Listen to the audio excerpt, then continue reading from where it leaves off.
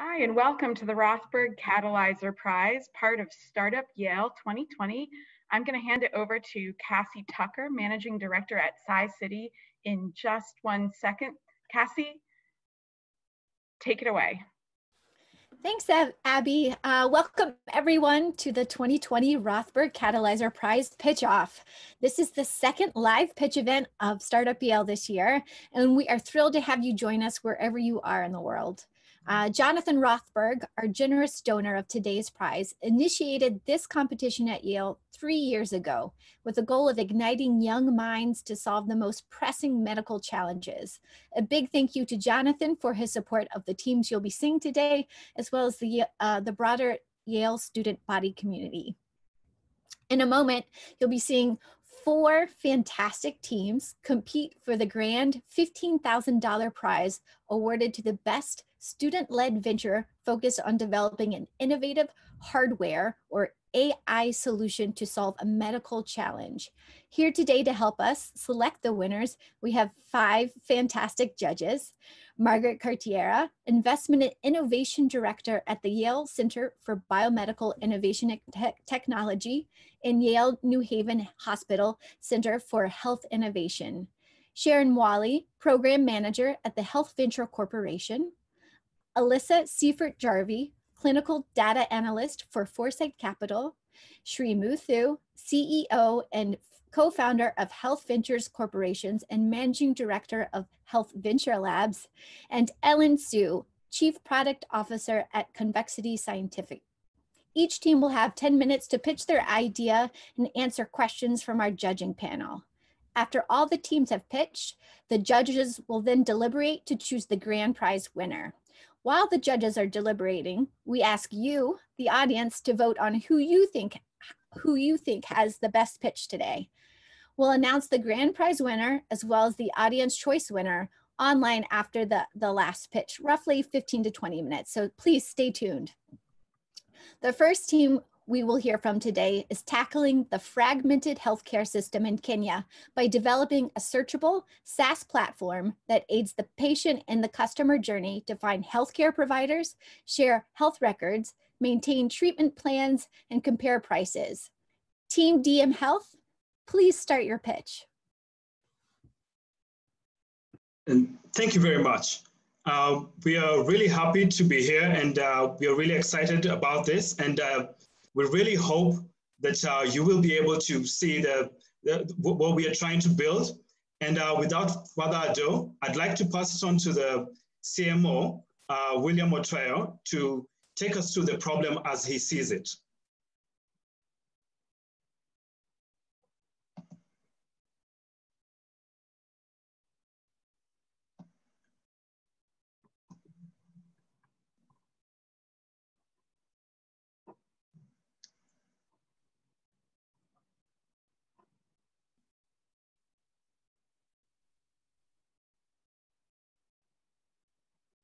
Experiencing a clash between infectious diseases and non-infectious diseases.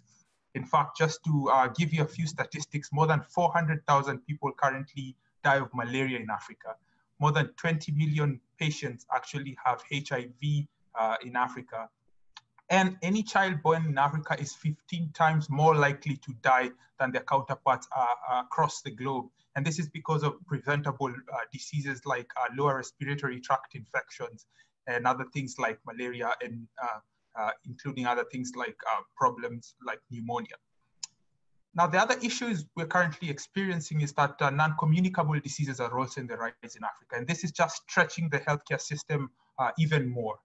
A good example is diseases like diabetes, hypertension, respiratory diseases, and other diseases too, so like cancer. The problem is that 3 in every 4 people who have non-communicable diseases actually will die, and these deaths will be found in Africa. And just to give you another very glimpse statistics is that more than, we are experiencing a rise of more than 146% in terms of diabetes. And by 2045, we will have a very, very large number of such diseases like non-communicable diseases. I also need to tell you that 3 in every 5 African spends in their healthcare treatment from out-of-pocket expenditures, and this makes healthcare seeking even more challenging. I'll give you an example of Kenya, a country where we are currently coming from, just to show you some of the challenges we face. Kenya currently has almost 15,000 healthcare professionals with several national hospitals, private hospitals, and even county hospitals.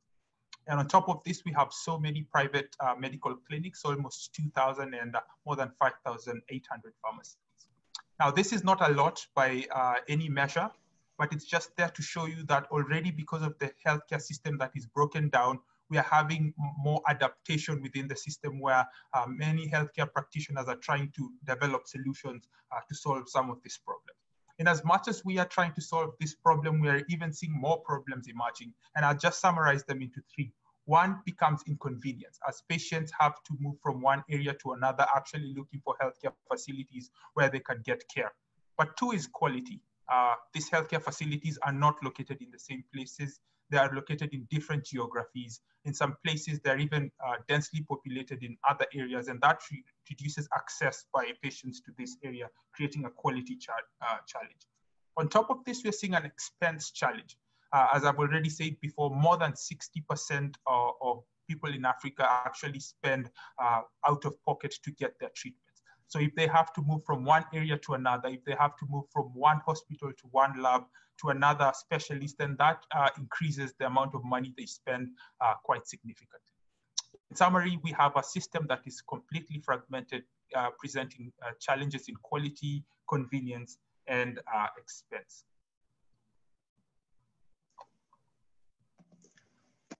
Sorry about the initial glitch. Well, so as William has said, we have a really fragmented system. And so essentially what we are looking to build is a software as a service marketplace that will facilitate practitioners and patients to interact right from discovery to credentials, to verification of licenses and record management, to billing up to the discrete delivery of medications to the patient's doorsteps. More importantly for the patient is that they will be able to own their information, and this will allow them to shop easily and also to switch practitioners easily, thus lowering the costs. For practitioners, the automation will allow them to get rid of the mundane administrative tasks and concentrate on patient care. To reduce costs, we plan to use AI first in the low-risk areas of customer care and post-care follow-up and such. And then as we build data by growing our customer base and growing our data points, we will be able to actually expand this to AI-aided triage as well as specialist selection. So it will be able to at least prompt you in the right direction if you're looking for a specialist and you're not quite sure of what specialist you want to pick. Now, to concentrate on our core services, we will integrate the system with a platform for payment services, as well as last mile delivery services and insurers. By offering a coordinating function, we will not compete with the practitioners, but will instead offer the practitioners an opportunity to actually compete with the bigger institutions such as hospitals. Now, I'll hand over again to William to take it through our strategy. Our strategy is basically based on some personal experiences I had as a physician. So just to put that into perspective before I give you a good indicator of what we're planning to do. I once treated a patient who had hypertension, and this patient had been through so many doctors and had spent so much money to the point they were losing hope. The unfortunate bit is that I found out that the patient had more complications because of this neglect in care, and now they were having renal insufficiency and kidney failure. So as a good doctor, one thing I had to do was quickly refer this patient to a specialist. And to my utter surprise, the patient completely refused to do that, saying that they were not going to spend any more time looking for more healthcare physicians or even trying to get better healthcare. If I was not going to treat, they simply were not going to go anywhere else to get more treatment. And that just points out to our strategy of what we intend to do. So from June 2020 this year, we expect to start in Africa. And we are specifically going to focus on Kenya. And we are going to focus on 2 disease area entities where we think there is high urgency to seek care. And also there's going to be a high chance of ensuring patients adhere to their treatment. And these are men's health and women's health. And to be more specific, we're going to focus on erectile dysfunction or prostate hyperplasia in men. And also in women, we're going to focus on some common disease area like the PV discharge, which have a high urgency to seek treatment. Our first few years are going to focus on customer care specialists who are going to build trust with the patients to enable them to use our system more effectively, as well as to help us capture data, which is going to train our system even better. And so in the first few years, our main task is going to be customer acquisition. Moving on into March, we expect to introduce new diseases. We will have learned a lot from offering to a niche type of patient group, and have learned what to do best, how to adapt our system to give the patient a better health experience, but also to give the doctors confidence to use our system. You can see that in the second cycle, we expect to have a few in-house general practitioners. And this is mainly to focus on working side by side with our AI technology to ensure that we get the maximum learning we can get, as well as to try and start passing down some of these repetitive administrative roles and diagnostic roles to our AI system. At that point in time, then we will be having a chief technology officer come in to join our team to help us better consolidate technology and the human aspect of control. As we move on into December 2022, you are noticing that we are starting to get a lot more countries, and this belt here actually accounts for a third of the African population. And so we'll be having more regional teams and consolidating our treatment of diseases. Thank you. And so the question is, why now? And the reason we think this is important right now is because right now we are experiencing a new development such as the African Free Trade Agreement, which is going to be to open up the doors to be able to expand regionally without custom tariffs and any other costs. There's also the increase in internet access as Google brings in Project Loon, which has already been launched in Kenya. And this is going to provide free internet for the citizens of Kenya. Now, our projections show our focus on just growing the company very fast within the first 3 years so that we can accumulate as much data as possible to be able to develop the AI systems. And so we are looking at a customer acquisition cost of around $6, but this in future will provide like $21 in customer value.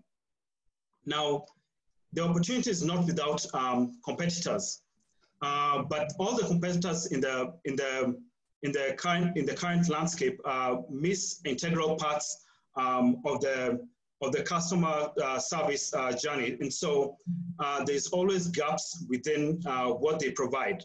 And so what we are trying to provide is a seamless experience, as well as be able to collect all the data throughout the system, so that we are able to develop this customer care AI and eventually the referral AI. And our progress so far from ideation, we've been able to do research, and we've been able to create a website to collect customer information and see their willingness to actually adopt this kind of technology. And within 2 weeks, we managed to actually get around 27 customers converting from 400 hits. And so we believe there's a clear need for this.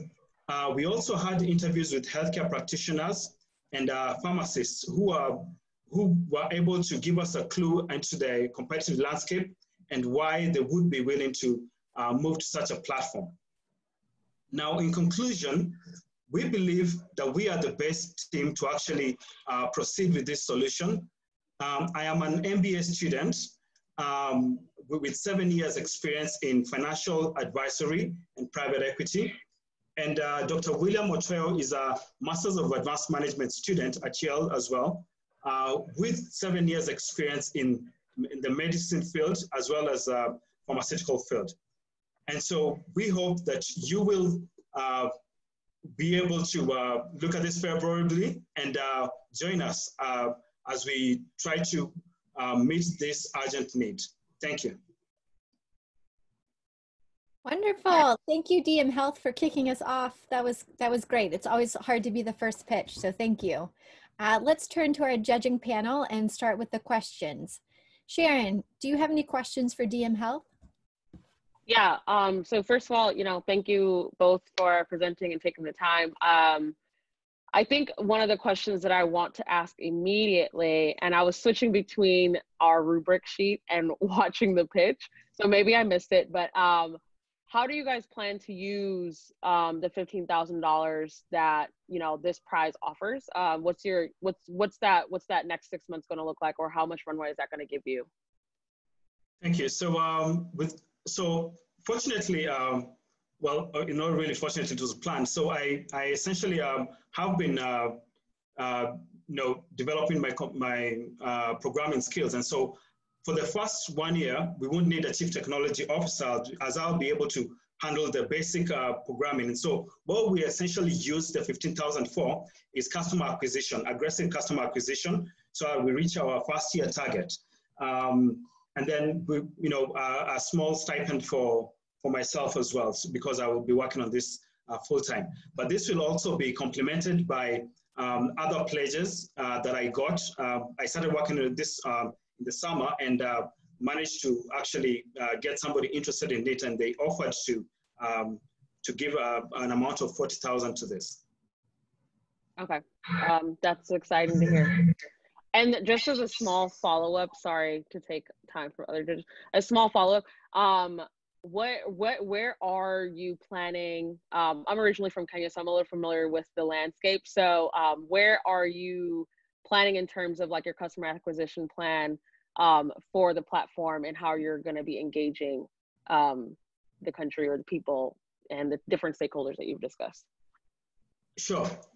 So our target customers are essentially, tech-savvy Kenyans, right? And so our initial our tests that we carried out between December and January actually targeted people using advertisements, and advertisements specifically for urology and ED-related matters. And so that's a strategy we plan to use going forward.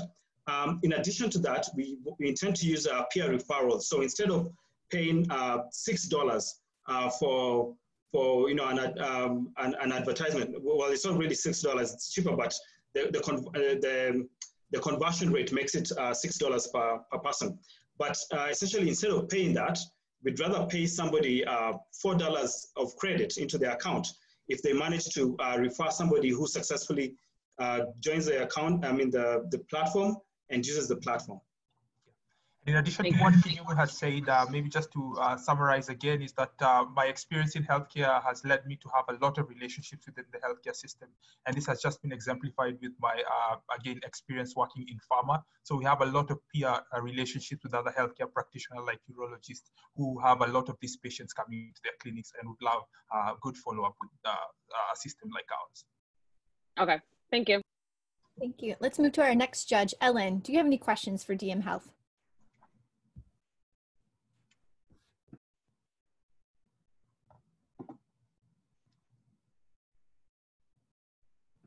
Ellen, we're having a little hard to, we are not hearing you. Say that again. Can you hear me?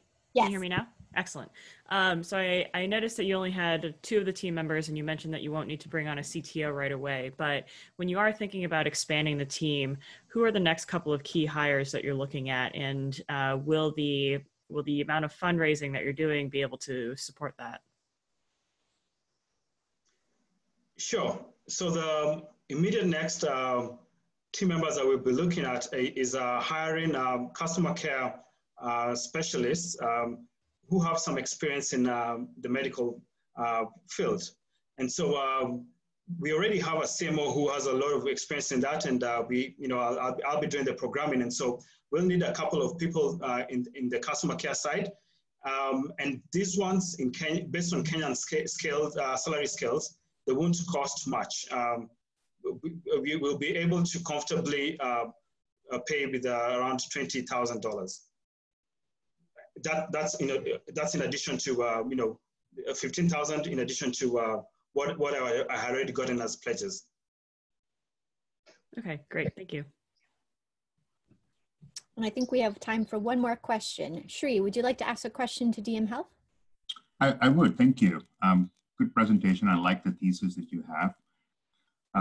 I'm concerned about how are you going to distribute your product in a market that has already existing competitors? I just wanted to hear better about what is your plan for that.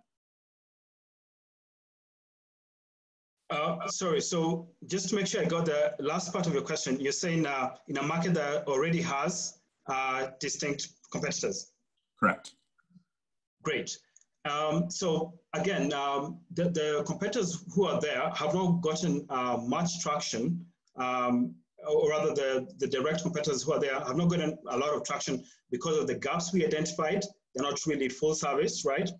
And we intend to appeal with our full, no gap service that we, once you get into the system and we're able to process you to from one practitioner to another, you won't have any breakage of service, including up to delivery of medication. And so we believe ours will be very appealing to any customer. And we haven't seen also some elements of what we are trying to introduce, because we haven't seen something like discrete delivery.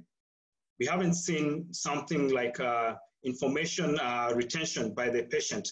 And so we believe these elements, if somebody offers me to be able to keep all my history so that next time I move with it to somebody else, I believe that's a key selling point which nobody is actually addressing. Thank you. So if I understand that correctly, Cassie, do I have time to expand on that question? Yes, you can. Thank you. So if I understand the question, you're going to basically add features to make this an end-to-end experience for the customer across the entire life cycle. And you're also going to make it so there's some value-add functionalities that makes it so that they're going to keep coming back to the product.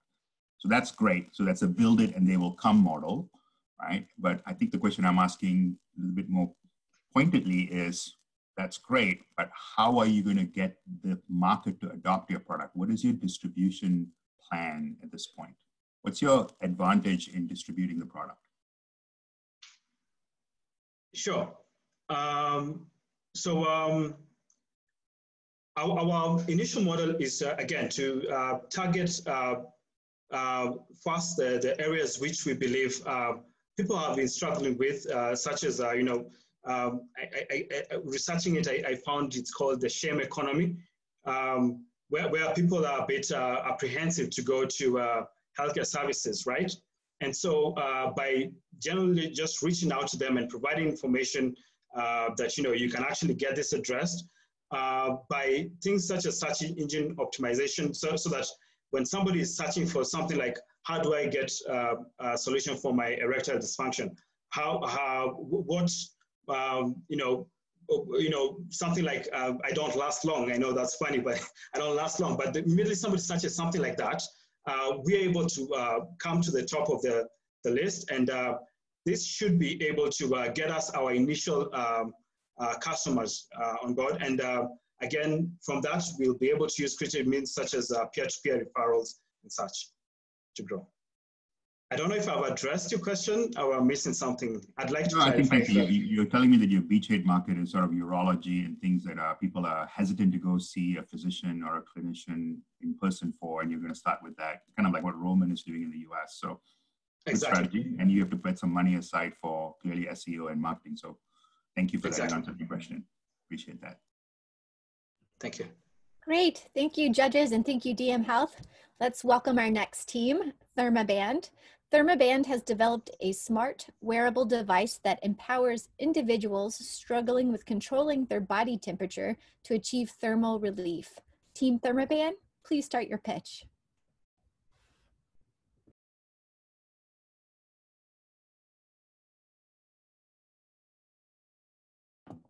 Great. All right.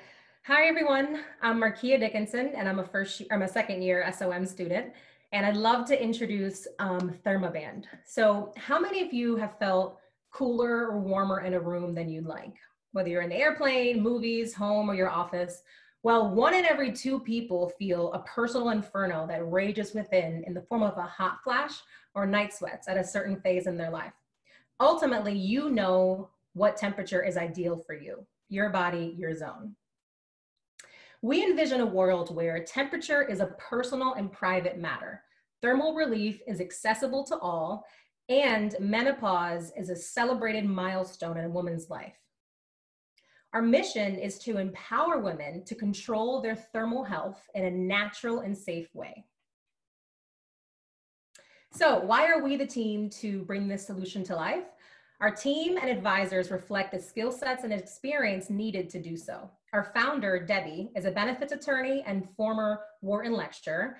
I, as I mentioned, am an SOM student and co-founder and bring consumer goods and operations and manufacturing expertise. And Derek is also an SOM student and our lead engineer who brings experience from Apple. Given how integrated the university is, we've also been able to leverage groups of undergrad students across disciplines in order to research various aspects for the device. We've been so fortunate to work with advisors spanning several industries. Here are a few, and perhaps most notably is Dr. Mary Minkin, who is a nationally known menopausal expert. So what exactly is the problem we're seeking to address? To illustrate the need for this solution, I'd love for our founder to share her story. Meet Debbie. Thanks, Markia. Hello, everyone. ThermaBand was inspired by my own lived experience. As a perimenopausal woman, I know firsthand how excruciatingly uncomfortable thermal discomfort is, yet there is no standard of care for relief. Instead, physicians lack viable solutions that are organic and celebrates menopause and natural evolution of life, and instead offer invasive hormonal treatments or no remedy at all. Other common solutions on the market include wearable, stationary, or portable fans, wearing a frozen ice pack, or placing a cold pack on the neck. I found these and other solutions bulky and undesirable. After connecting with many of my contemporaries and blogs on women's health, I realized that I was not alone. Many women simply suffer in silence. So this slide demonstrates the state of our desperation for thermal relief. So the core problem we're addressing is that women need a natural, safe, and effective solution for thermal relief in managing menopause. Here are some of the striking statistics that we found that demonstrate the need for an alternative. A recent Yale University study showed that of all the women who seek medical attention for menopause, nearly 3/4 of them are actually left untreated. The reality is that 1.1 billion women are projected to reach menopause by the year 2025. And 93% of menopausal women seek non-invasive technical solutions, according to a recent AARP study. So the reality is that menopause doesn't only lead to just discomfort and inconvenience. Research from the NIH shows that it also impacts quality of life, productivity, and even economic outcomes. ThermaBand is a movement to disrupt the thermal health market as we know it. Your body, your zone. Our device is a smart wearable with automated heating and cooling activation. So how does it work? The wrist pulse points have several major blood vessels and nerves. So through activating the device, your brain triggers a response so you actually feel more comfortable. Several research institutions have published research and commercialized technology as well. We see this as a huge market opportunity, evident by other companies actively targeting it. It's also referred to as the billion-dollar race to invent a wearable air conditioner.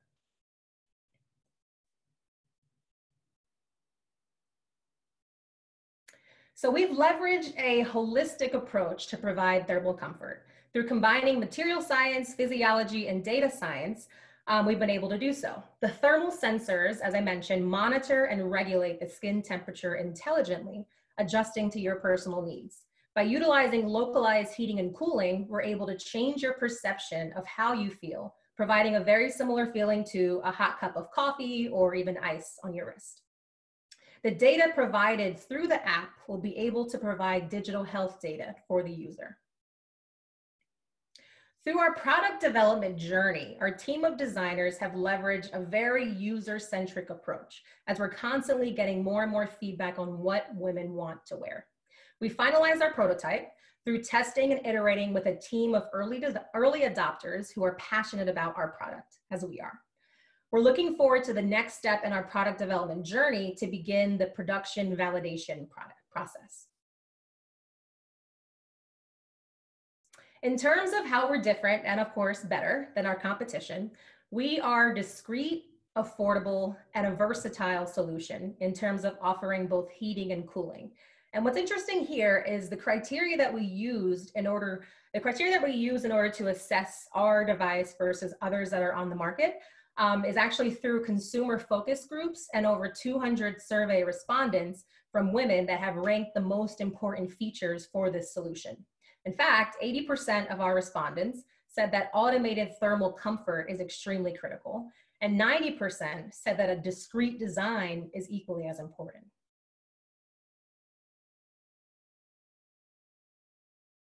In terms of pricing, we've leveraged feedback from surveys as well.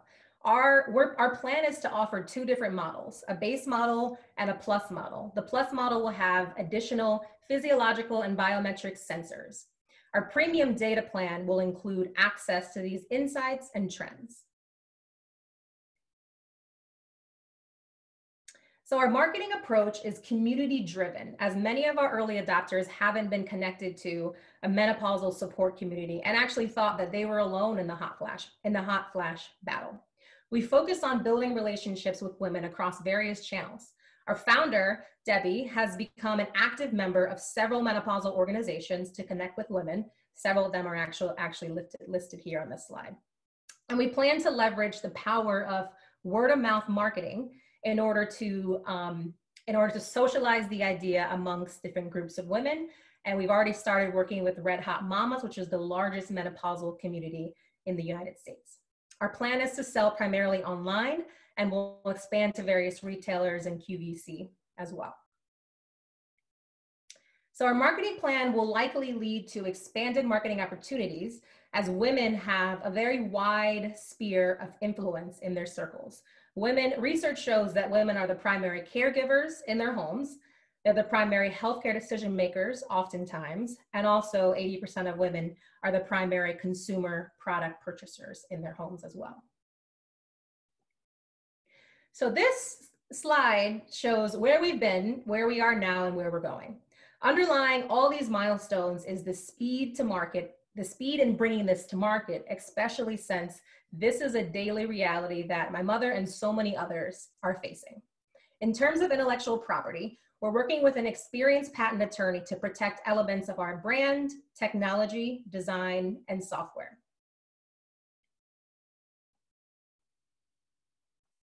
So the reality is that the Rothberg Award would propel us in gaining early market demand through a Kickstarter campaign. We have our prototype, we have a multi-layered approach for our intellectual property, and have already raised our family and friends round. And we're looking forward to bringing this to market and really gaining early market demand through the Kickstarter campaign. So as part of bringing this to market, in terms of scalability, our total addressable market is 3.5 billion people globally. ThermaBand has enormous potential, and there are 4 main verticals that we plan to target within thermal wellness. Our bottoms-up market sizing approach has proved that this number is 3.5 billion, and outside of women that have menopausal symptoms, will provide relief to people that have both internal and external sensitivities to temperature, as well as occupational heat stress. So this device will provide menopausal women and others who are suffering with thermal discomfort and much needed relief. These photos provide just a small window into some of the use cases that we've identified through research and several interviews. The top 2 photos show the fact that Some of the major use cases are both prostate and breast cancer survivors, especially with chemo-induced menopause or chemo-induced hot flashes with patients. First-line responders, we've spoken with several nurses, obviously extremely timely now with COVID, who feel uncomfortably warm in their PPE and would love this sort of solution to feel some comfort. We've also spoken with seniors that have temperature sensitivity and would welcome this solution. So we're excited to bring this product to market and bring thermal wellness to all. Join the movement. Thank you. Great. Thanks so much, ThermaBand. Let's turn to the judges for questions. Alyssa, will you kick us off? Do you have questions for ThermaBand? Sure. That was a great pitch and obviously a huge unmet need, and it's clear that you've thought about a number of different customer segments. I have a few technical questions. Do you know how fast you need to change someone's body temperature for them to get relief, and what kind of power that would take to go from changing the temperature on someone's wrists to affecting their systemic body temperature? Yes, so it helps quite a bit because there's a lot of research that's been done in the space over the past 2 years. And in terms of functionality, we've been able to leverage our competitor's device. As I mentioned here, the Ember is the competitor that we've been able to leverage in order to understand research that they have published, research that the University of California, San Diego has published, and they actually detail exactly how much time it takes and actually the body temperature effects as well as the perception that people have. And that research has all been available online. So we have dug into that quite a bit to understand what we would need in our device to make sure that we have the power to do that. And do you see any intellectual property problems by leveraging what they've published? Are they pursuing anything at UCSD, or does Ember have any patent protection that you're worried about? Ember does have patent relative to their design and the technology that they've used. The underlying technology that provides the heating and cooling sensation has been on the market since the 1800s. It's the Peltier model. So that the good thing is that the underlying functionality relative to heating and cooling is fairly common. So we bring something different in terms of our technology and really working with a group of engineers and our patent attorneys to really distinguish ourselves in that field. And one more legal question, since you do have an attorney on your team. How do you foresee the risks of burns or cooling too much? Yes, the efficacy of the thermoregulation here, it's fairly proven. The same technology is really being used in car seats. So the same technology that keeps and cools the car seats, and a number of other consumer products that we use on a daily basis. It's also being used to cool the International Space Station, so used by NASA in that effect. So, and to piggyback a little bit on Markia's prior answer, relative to the battery capability does not require much power in order to do what it is that we need to do. And how we got to this and the need for this and the relief that simple heating and cooling provides with my at-home experimentation, putting a cool glass of water on my wrist and putting a warm cup of coffee on my wrist. And just that sensitivity, which we can all kind of picture and imagine, was able to be very effective. So it does not require much heat, and the technology is fairly standard. Okay, thank you. That answers my questions. And just a quick build on that, we're actually working with engineers to integrate technology in the device that would ensure that it doesn't go over a certain temperature and under a certain temperature, because we have heard the safety concern from doctors in terms of hypothermia risk and things of that nature. So we are working to have those foolproof things in the device. Great. Wonderful, thank you. Ellen, would you like to ask the next question? Yeah, I've got two questions. So first one, I'm wondering about using it for occupational heat stress, since it doesn't get rid of the underlying problem, which is that the environment is too hot. So is there a concern about, the cooling just taking away some of the symptoms and potentially causing problems with just masking underlying issues and putting people in that environment for too long? Yes, and we will be very clear with our customers and early adopters relative to what this does and what this does not do.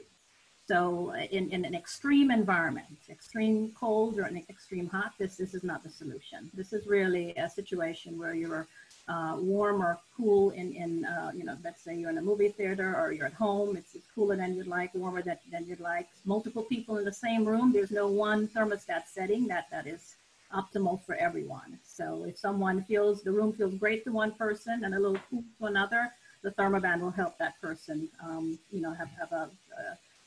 be a little warmer, perceive it to be a little warmer than it actually is. But we'll be very clear that this is not applicable in extreme temperatures.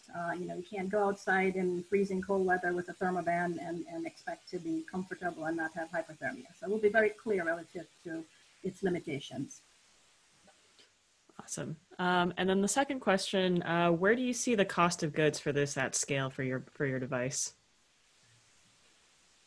Yeah, so we actually have a financial snapshot slide. So several numbers here, but we have worked, we have someone on our team that has finance expertise as well. And we've kind of worked through understanding some of the average costs. We've worked with engineers to understand what some of the bill of materials looks like from a production standpoint. And we've come up with these numbers for the next 5 years. So overall averaging around 70% of our revenue is what we're projecting within the first year, launching next year for a cost of goods sold. And then this kind of shows the track throughout.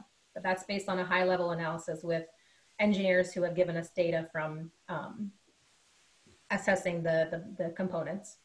Okay, so to break that down a little bit, so you're targeting a $199 sale price for the basic device. So what proportion of that is just the cost of materials for you?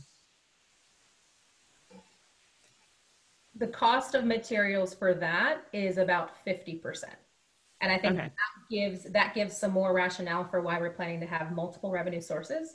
So the one is obviously the hardware, but the software, the data subscription model, that's been mentioned by several women as a need that they have. So our plan is this cost of goods sold kind of gives some more insight into both those revenue streams, but we're still looking into how we can get that cost down. Okay, sounds good. Great, thank you. Margaret, we'd like to hear from you. Do you have questions for Team Thermoband?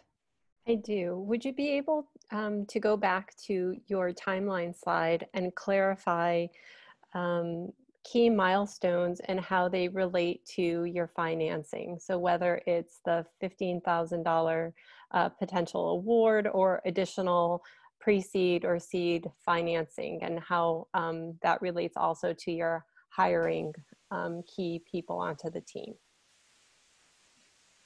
Absolutely. So I'll start, and then Debbie, you can chime in with some things.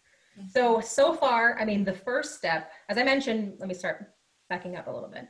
As I mentioned, we have moved extremely quickly from starting with the inception of the idea in Q3 of last year.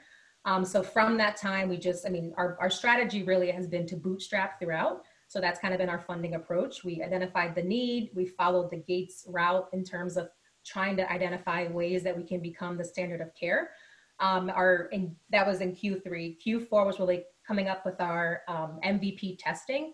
In order to fund that, we actually raised, as I mentioned, $50K with friends and family round. And that allowed us to start building our prototype, which we work with our designer to be able to do, and as well as an engineering team. And also quite a bit of that was also used towards patent filing. So conducting a full patent search, as well as filing provisional patents. That was kind of some of the major breakdowns for the pre-seed round that we raised. The $15K Rothberg award, as I mentioned, would be really, really pivotal, as we know that there's quite a bit of upfront costs that are needed for the Kickstarter campaign. And that would allow us to gain early market demand, gain traction amongst as we're using a community-based approach, really to make sure that we have women engaged and really loving the product and willing to support us throughout the journey. And our next stage or our next kind of phase of development is to begin the production or the design to manufacture in the production process. And that's when our plan is to start our angel round in Q3 of this year. Thank you. Great, and I think that's all we have time for questions. So again, thank you judges and well done ThermaBand. Thank you. Next up, we have Control Trial. Powered by AI and natural language processing, Control Trial accelerates the patient screening process for clinical trials by automated scanning of clinical trial protocols, patients' electronic medical records, genomics, and real-world data. Team Control Trial, please start your pitch.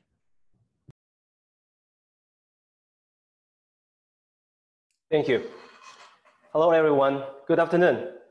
My name is Guanan. To facilitate a smooth virtual pitch today, I'm representing the Control Trial team to present you how we can help resolve this big but challenging problem, clinical trial patient recruitment. With Control Trial, weeks and months become hours. Millions of dollars will be saved. Let me tell you more.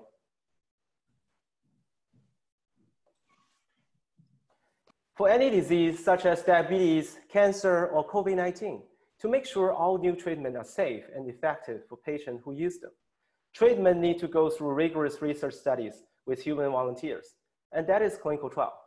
Most clinical trials have 4 phases, and patient recruitment is essential across all stages.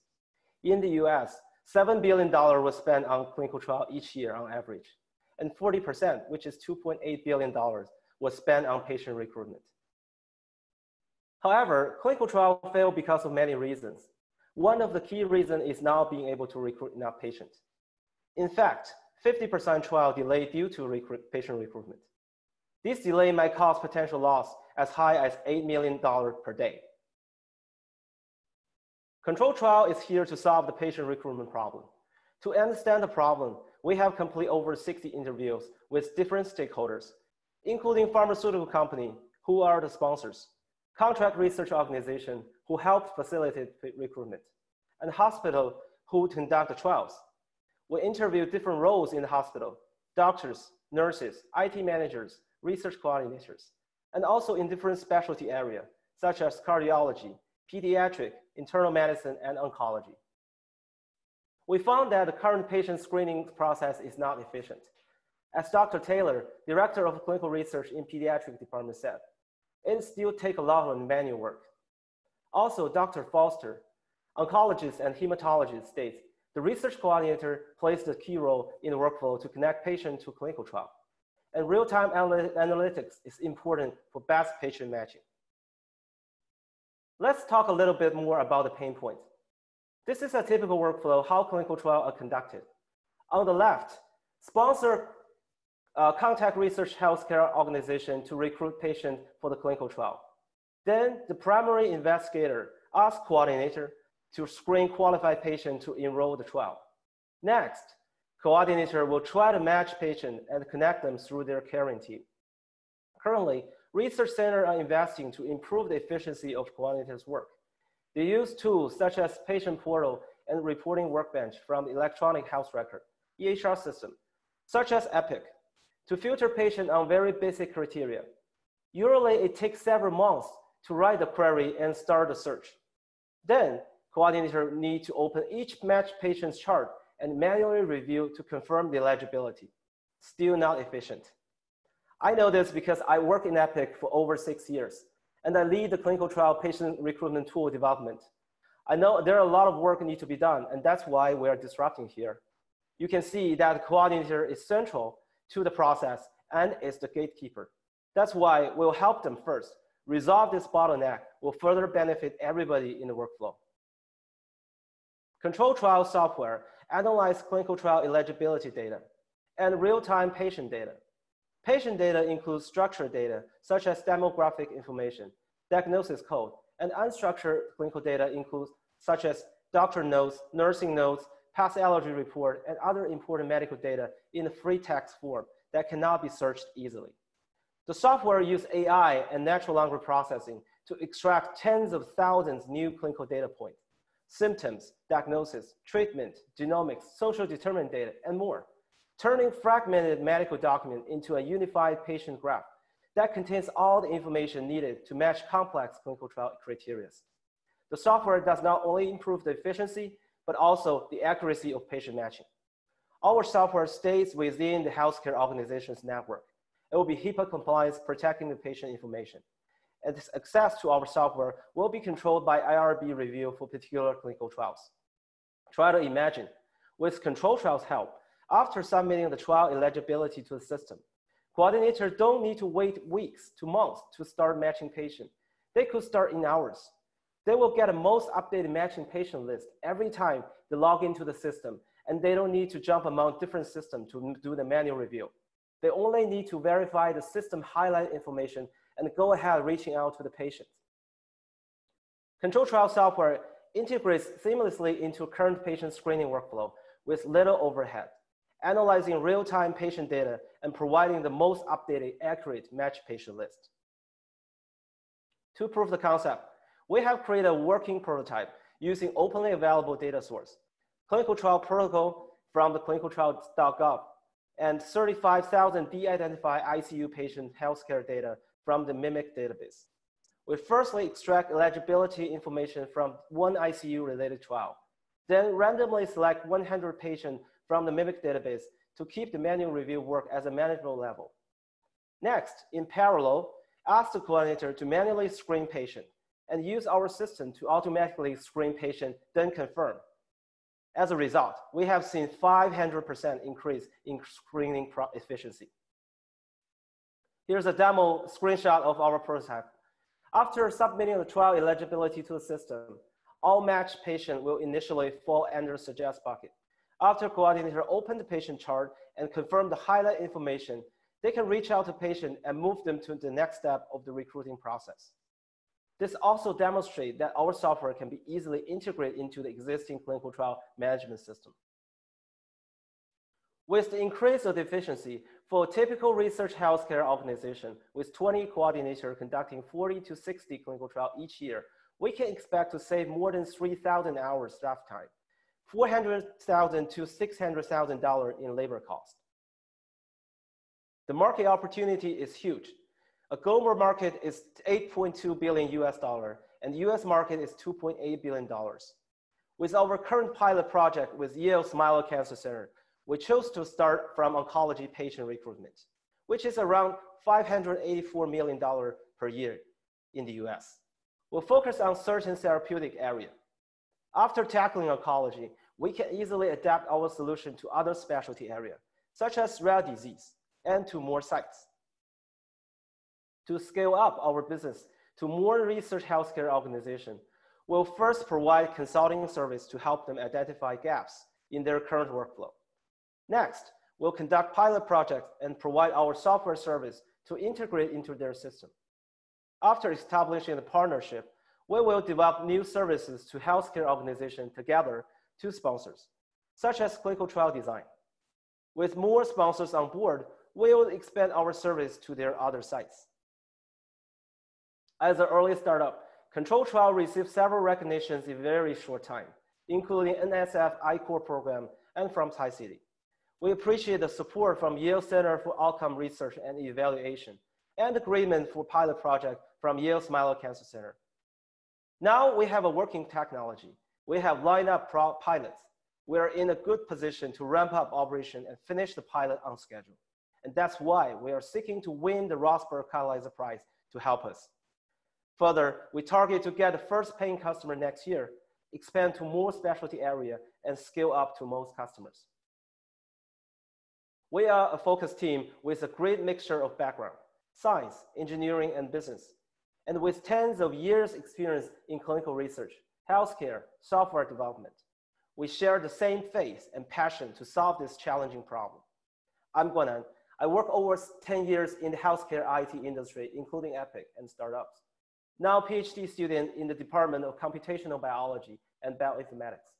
Wei Yu has many years experience in R&D, operations, and VC. Now MBA candidate in School of Management. Fei Mei is PhD candidate from the Department of Biomedical Engineering with experience in clinical research and biotechnology. Chris was one of our mentors from Yale's SOM, and now joining the team with over 35 years experience in the healthcare business. Also, we have lined up great advisors. Professor Krumholz is director of Yale's Center of Outcome Research and Evaluation. Also serves as advisory board for several healthcare, pharma, and tech companies. Professor Schaus is director of Center of Computational Health and has great experience on large-scale healthcare data analysis.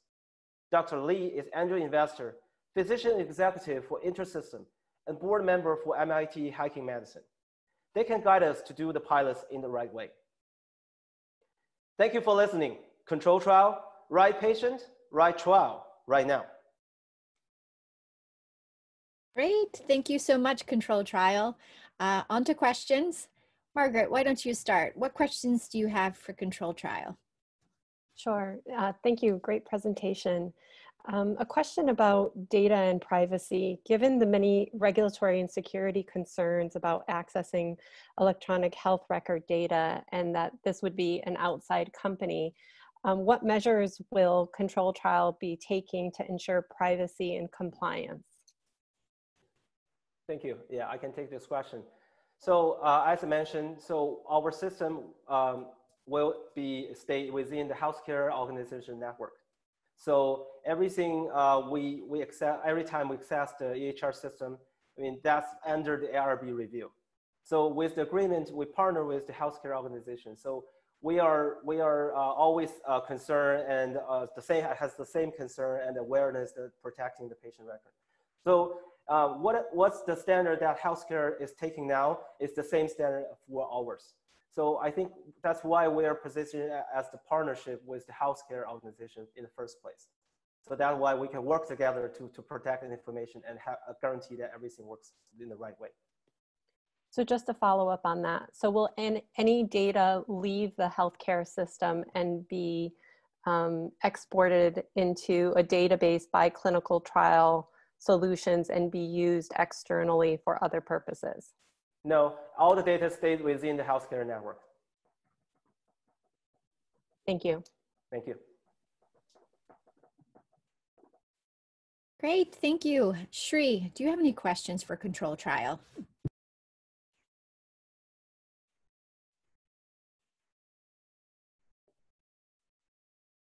Can you guys hear me now? Good. So you look like you have a lot of progress that you've thought through, and you're doing the Smilo cancer pilot and so forth. What will the additional funding that comes in, what are you planning to use it for, like in the immediate short term? And I saw in your chart, I was kind of like trying to get lost there a second. Yeah, Right there. so I'll take the question here. So since the purpose of the Rothberg Award is to really help us to revamp, accelerate the pilot program.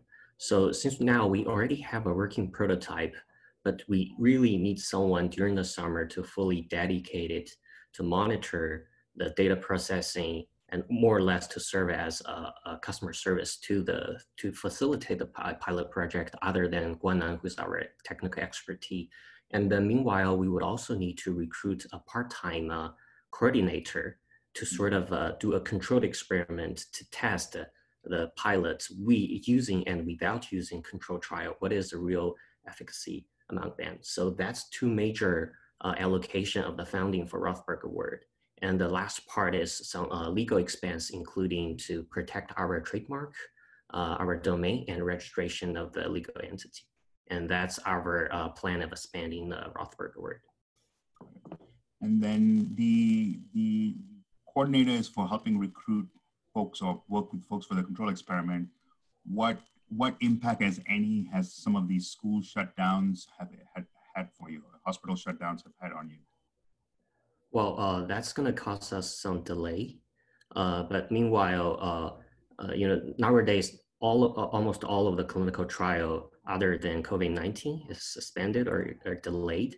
And meanwhile, there's also great demand of COVID-19 trials. So that's part of our backup plan in case all the other oncology related clinical trial are suspended for now, and we'll see how that will go. So on the top of that, also I think do the pilots, we have plans, so which is doing the real-time clinical trial. It takes time. I mean, right now recruiting clinical trial, it takes time. So we have another plan to doing some retrospective clinical trial that's already finished. So that means that we already have the data, but with using our system, we can still prove the efficacy and efficiency for those data. So we have some talk with the partner, I mean, Smile Cancer Center. There's some recently just completed trial that we're ready to jump on and do that. And what's your confidence level of being able to pivot if you needed to at this point? Yes. Do you feel pretty confident that you can pivot if you need to because of the changes that are happening? Yes, I think so. Yeah, I think, like I said, I mean, doing the retrospective with all the data is already available, that we don't need anything from try to ask for resource from the healthcare system, that we can do the work. And we will hire a part-time coordinator, just help us to verify everything and double check the result. So that's what we're going to use the money for. Sri, I'd like to add on to that, the extension of there is some current interruption into normal workflow for, you know, here we are pitching virtually, right? So we're an example of that. But because the impact of COVID-19 on clinical trials has really put a hold on many trials, in the long term, there's going to be a lot of pent-up demand for sponsors to get their trials up and running quickly. And we'll be well positioned in 6 to 9 months when the new normal becomes new normal, right? Thank you. That's what I want to get a sense of. Thank you. Thank you. Great, thanks. Let's move on to Alyssa. Alyssa, do you have any questions for control trial? Sure. Great pitch and idea and excellent proof of concept data. I had a question about whether or not you're planning on staying with Epic or if you're going to build functionality to incorporate other electronic medical record systems. Yeah, thank you very much for that question. So as I said, that right now we are focusing on creating the partnership with healthcare organization. There are definitely other opportunities, such as being partnership with the healthcare organizations, such as Epic or InterSystem or other healthcare IT companies that they are having the technology that missing our part. So we can be a great partnership. We can create a better solution for the customers. So that's one opportunity. There's also another opportunity to work with the pharmaceutical company or the CRO company. But we'll stick with our current strategy because of our aim to access the real-time data and addressing the current target, pain point for the coordinator. So that's just our plan. And do you have a plan on how to prevent a competitor from coming in behind you and doing something very similar? Yes, definitely. So as I said, oncology, it's a very competitive area that everybody try to get in. But we will focus on a more specific therapeutic area. So that way we can create a higher barrier for competition, and also we can reuse our model to other sites that's easily transferable and reusable. And Alyssa, on top of that, one part of our fundamental value is we really cherish our partnership with hospital. I know there's a lot of competitor in this space, and a lot of competitors are trying to take advantage of the access to the hospital's HR data to put on their own agenda for exploiting this data. But in here, our key business model and our center is to really focus on helping the hospital protect their data, and the data analytics and the storage will never leave the hospital. So I guess that's a fundamental value, really differentiated ourselves from other competitors.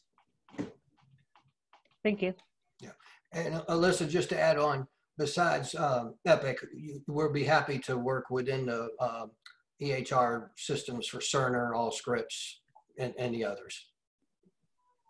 Great, thank you. Yeah. Wonderful. Thank you so much, Control Trial. Well, last but certainly not least, we have Team COVA-DX. COVA-DX is developing a fast and affordable diagnosis tool for blood cellular morphological diseases. Team COVA-DX, please start your pitch. Ready when you are, Yao. Sure. Hi, I'm Yao. And I'm Tim. And together we are COVA-DX. So as COVA-DX, we are combining 3D face imaging with deep learning to build a faster and more affordable diagnostic tool for blood morphological diseases. During my clinical practice as a physician in Ghana, I saw many patients who had blood morphological diseases, including sickle cell, GCSPD, and blood cancers like leukemia. And I witnessed firsthand how these diseases dramatically worsened the quality of life of my patients. I myself am a carrier of the sickle cell trait, and I have a deep understanding of what it takes to live with these diseases. It's a cycle of hospital visits and pain. The problem with the current diagnostic methods is that they are time-consuming, expensive, and require trained personnel. If you take malaria as a case in point, the microscopic diagnosis, which is the gold standard, can take up to an hour to get a result. And what is more worrying is the fact that the results depend entirely on the quality of the reagents used, the type of microscope used, and the experience of the lab personnel. And so this is why we built COVA-DX, to provide a faster and more affordable medical device for diagnosing these diseases. And even though we are currently in the prototyping stage, we are building our device on published and patented research. So I'll hand over to Tim to explain some more. Thanks, Yao. So as for how our device works, a healthcare personnel collects a sample of blood from the patient and then puts that sample into our patented cartridge. The cartridge is then inserted into our device to be imaged. That 3D image of the blood cells is then sent to our deep learning model, which both performs the classification to determine what type of disease the person has, if they have a blood disease, as well as gets the health of the red blood cells. The results are then displayed on the screen of the device and are also sent to a secure healthcare platform to be seen by the doctor and the patient at their convenience. So I'll go into a little bit more detail onto various parts of the system. So for the cartridge, our cartridge uses microfluidics to separate the blood into its various components. These components are the cells, the plasma, and the buffy coat. Because it's all done in the cartridge, there's no staining or extensive prep work required, and it's very quick and easy to use. As for our microscope, we're using a quantitative phase imaging microscope. Now, how quantitative phase imaging, or QPI, works is you have two beams of light. One, the sample beam, passes through the sample, or the red blood cells in this case, and then the other beam of light is the reference beam, which doesn't pass through the sample. Both go and then are collected on the detector on the other end of the microscope, and the difference between the two beams is computed, the phase difference, to get the thickness of the cells. So this gives you a 3D image, or the morphology of the red blood cells. Now, most QPI microscopes, or pretty much all the ones except for ours, require using an air-floated table to use, because any small vibrations in the environment will mess with the imaging.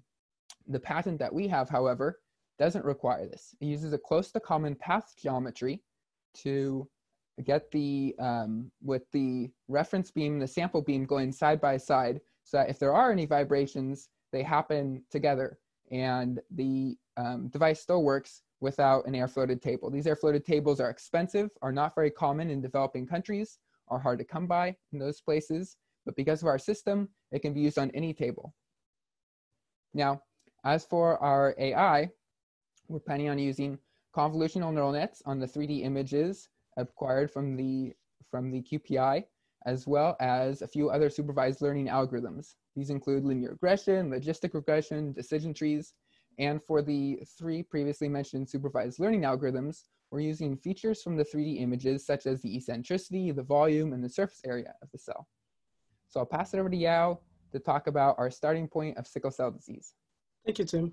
So if you listen carefully to Tim, you would quickly realize that our tool really can be applied to many diseases. At this stage, we decided to apply it to sickle cell, not only because I'm a carrier and as a physician who has treated patients with sickle cell, but also because we can make huge impact over there. Actually, sickle cell is the most common genetic disease in the world, and currently you have 300 million people globally carrying this gene in a way or form. What's more, we think sickle cell is a very quick way of prototyping our idea. If you look at the current potential market for sickle cell and hemoglobin diseases, it's currently standing at close to $5.3 billion. But the economic potential of COVADX is actually way bigger than this, because our tool in the future can be applied to diseases like malaria, Lyme disease, and blood cancers. As to our unique value proposition, COVADX is cheaper and is easier to use. If you compare the current gold standard for sickle cell, it be electrophoresis, it can take up to 2 days to get the results. COVADX is bringing this down to less than a minute. And again, the current test can cost up to $63, which in America may not seem much, but when you live in a developing country where you live on less than $1 a day, bringing the price down to less than $2 goes a long way. Again, because our test doesn't require extensive staining, it is easier to use and there is no steep learning curve. But these are not the only advantages we currently have. We are currently building a unique red cell membrane index, which will be able to tell not just how well the patient is doing, but also the efficacy of therapy and also predict the likelihood of the patient having a sickle cell crisis. And so what this means is that though the current tools provide just diagnostic information, we are providing both diagnostic and monitoring information. In terms of the business model, we are going to make revenue from the sale of the cartridges, which Tim spoke about. It's a known fact that sickle cell disease patients in America visit the hospital on average about 5 times in a year.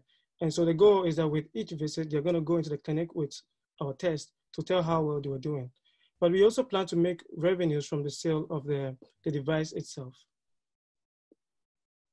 So I'll hand over back to Tim. Thanks, Yao. So, though we are still in the prototyping stage right now, Yao and I absolutely believe that we're the team for the job. We have the technical skills needed, with me being a computer science PhD student here at Yale, with experience in both machine learning and deep learning, and Yao being an MD as well as a biomedical engineer. But we also have the entrepreneurship skills needed as well.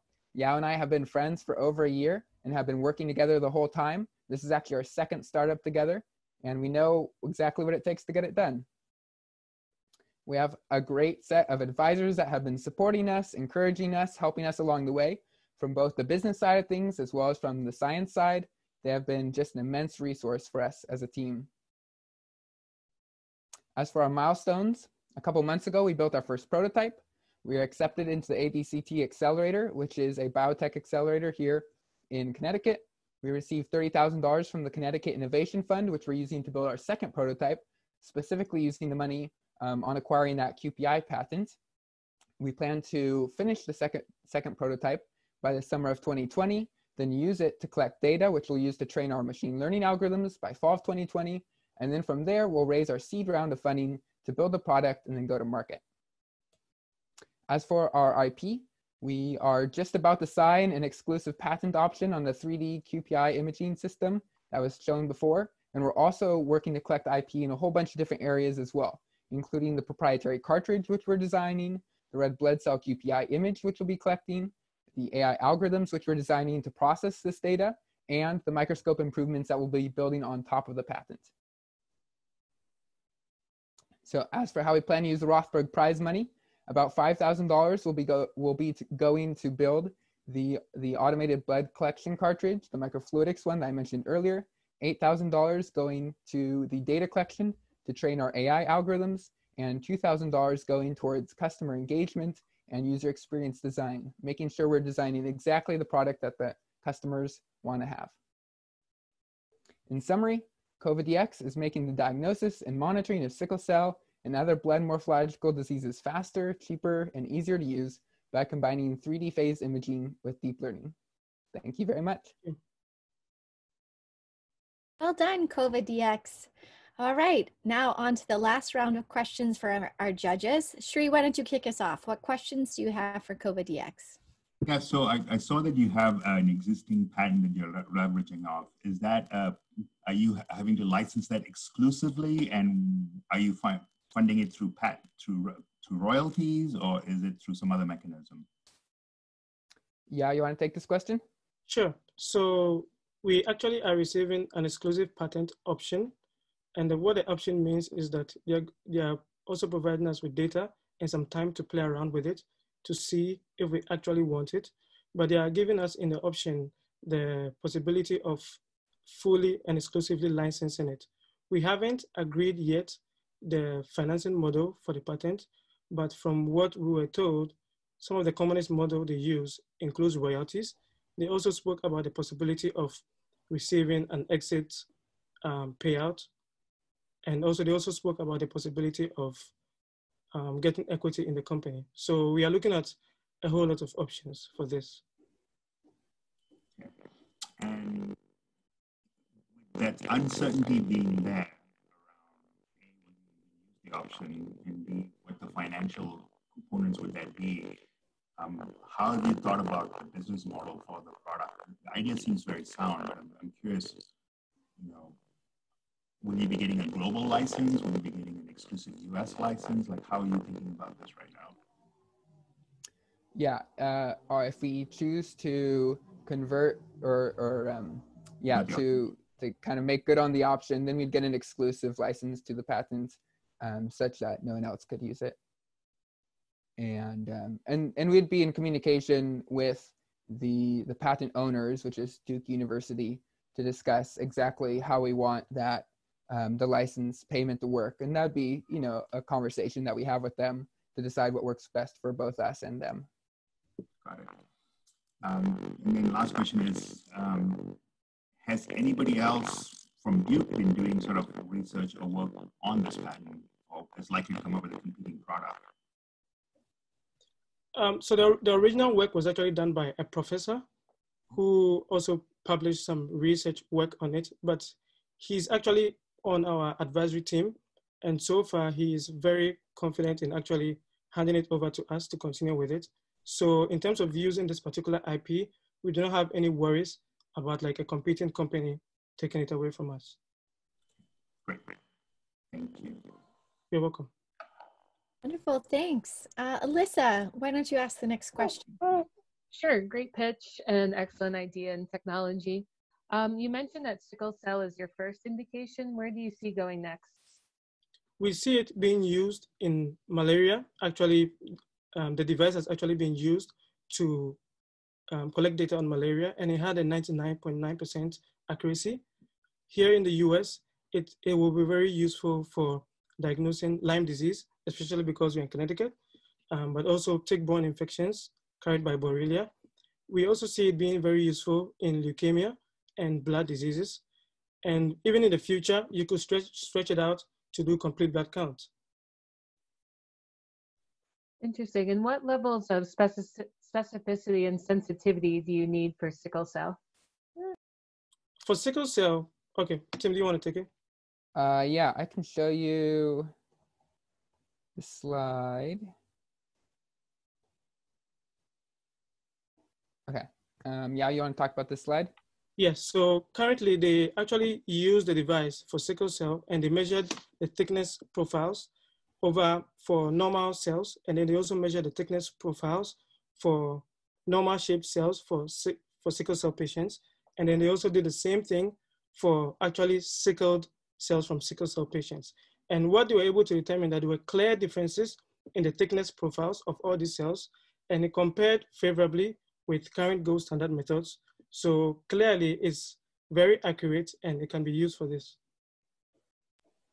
Great, thank you. We're talking about upwards of 99+% accuracy here. Excellent. Great, thank you so much. Sharon, would you like to take the last question of the day? Yeah, and I won't keep you guys for too long. So you talked about the first prototype that you built last year, and then also going into launching the second version or second prototype for this summer. What are the improvements that you guys are making, one?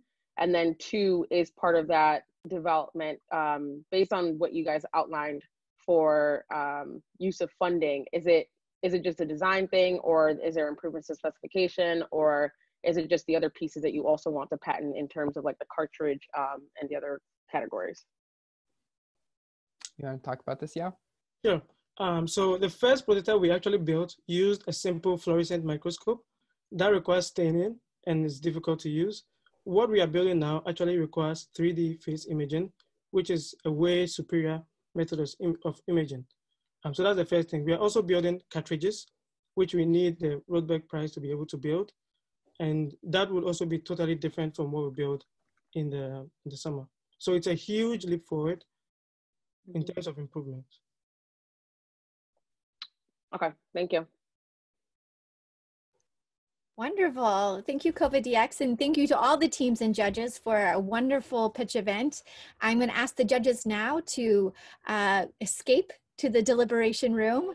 I will see you there shortly.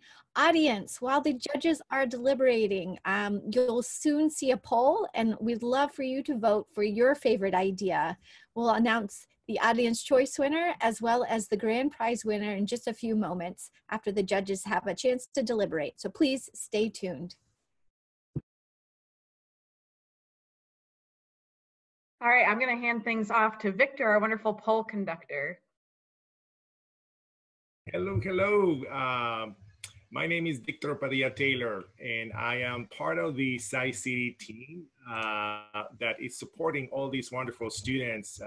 My role is Director of Mentors and Advisor and Partner Networks. And so it's been just a joy to see these collaborations happening to promote these teams. I'm really grateful for this opportunity to listen live to these 4 dedicated and committed teams that belong to our Yale community. So if you also want to express your gratitude to these teams, please join me in providing immediate feedback to these teams with your votes. So this is how we're going to do it. We will be opening up a poll that will enable you to cast 1 vote per team to the team of your choice, to the team that you want to express your support this afternoon. The team that gets the most votes will of course receive today's audience choice award, which is $500. So this will be today your act of support for these teams and your participation for this session. So are you ready? Here we go. Vote away.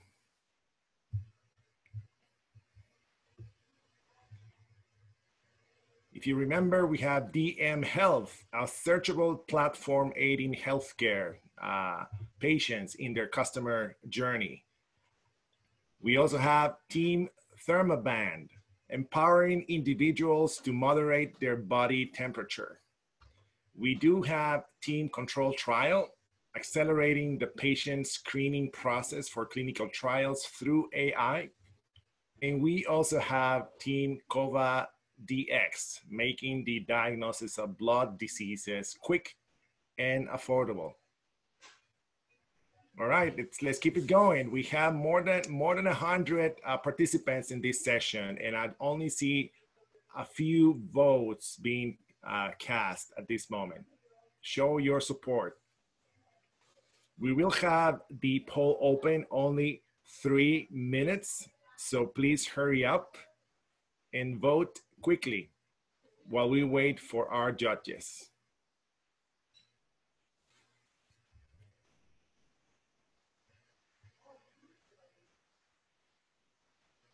I don't know, Abby, if you see the same thing as I'm seeing, but I'm so excited. This is so close. Keep voting. Yep, it's pretty exciting, Victor. And we're creeping up at 83% of the audience has voted, but there's still 17% of the audience still to vote. Yes, your vote can make a difference. It's close, but with your vote, we can make it even more representative.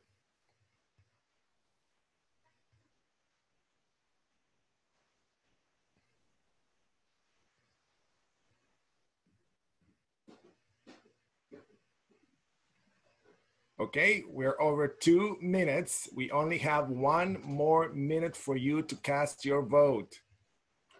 Come on, those 20 people or so that are not casting your vote, you can make a difference here.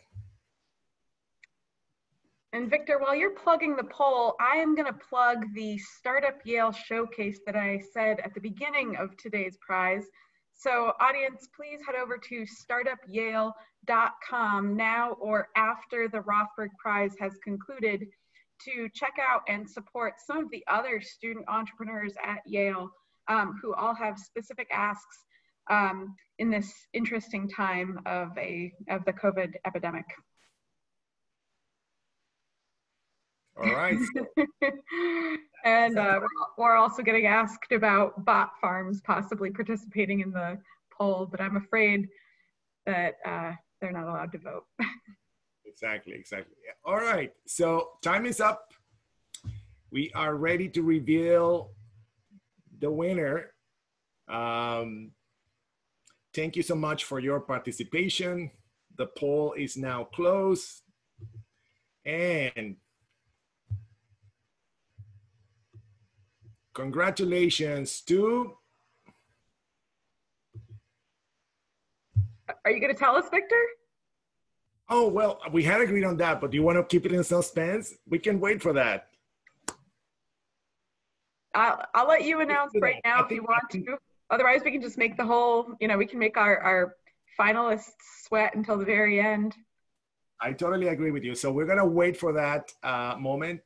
Thank you so much. Congratulations to the winning team. We already have the name, but you have to wait a little bit more to see the results. Back to you, Abby. Okay, Cassie, give me the thumbs up. We good to go? All right. Everybody else mute themselves. We're going to hand it back to Cassie now. Great. Thanks for everyone for staying tuned and enjoying the witty banter, which I'm sure Abby provided you. The judges had a tough deliberation. And I just think that speaks so highly to all of you teams for your wonderful, fantastic ideas and the hard work that you put into producing such wonderful pitches. So, applause to you. Well done. Yeah, it was pretty fantastic to watch. I also want to take a moment before we do the big announcement to say thank you to our judges. Your insights and questions throughout this entire review process have been fantastic. The teams, whether they take the prize home or not, will benefit from your insights. So thank you for that. Really, really appreciate it. And a shout out to my team, the Tsai Center for Innovative Thinking at Yale, who have been working tirelessly behind the scenes to make this virtual Startup Yale happen. A big thank you to you. It's fantastic. So without further ado, I'd like Victor to reveal the poll results for the Audience Choice Award. Victor, congratulations, Team ThermaBand. You are this year's Audience Choice winner. Well done. We decided this is the Zoom clap on our team.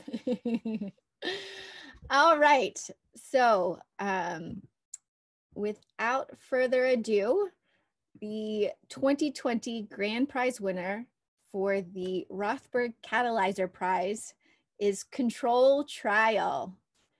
Congratulations, Control Trial. Well done. We truly, truly enjoyed your pitch, and we think you have a fantastic idea. That concludes our competition today. Thanks again to the audience who tuned in. Don't forget to check out the other fantastic prize competitions happening at Startup Yale. The next prize is later today at 5:30 p.m. Eastern Standard. It's the New Haven Civic Innovation Prize. To check out the Zoom link for that prize competition, as well as the full schedule of prize competitions and our digital Yale Innovator Showcase, check out startupyale.com. Thanks again, everyone, and have a great evening.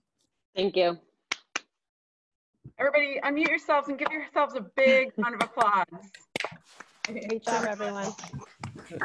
Thank you, everyone. And thank you to our wonderful Thank you. Well done, organizers. Well done. Seriously, well done. Thank you, organizer. Cassie, Abigail, thank you so much. Bye. Audience, I'll be ending this webinar. We'll see you all at 5:30 p.m. hopefully.